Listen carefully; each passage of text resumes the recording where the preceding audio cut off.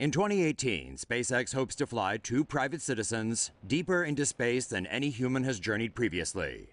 The 2 travelers will trek some 400,000 miles around and beyond the moon during the 7-day mission, before looping back to Earth.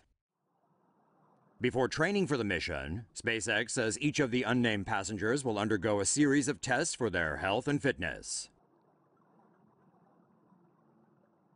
The passengers are set to travel aboard a SpaceX Crew Dragon spacecraft, shot into orbit by a multi-stage Falcon Heavy Rocket.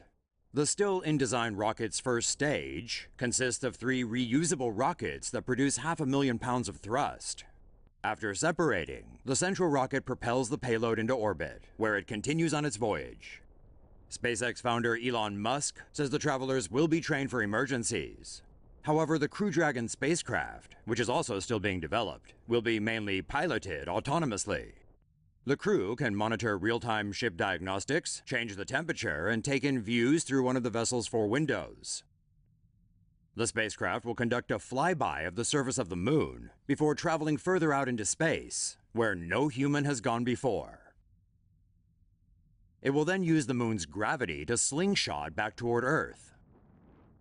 SpaceX hopes to launch the mission in late 2018, following a series of tests on the rocket and spacecraft.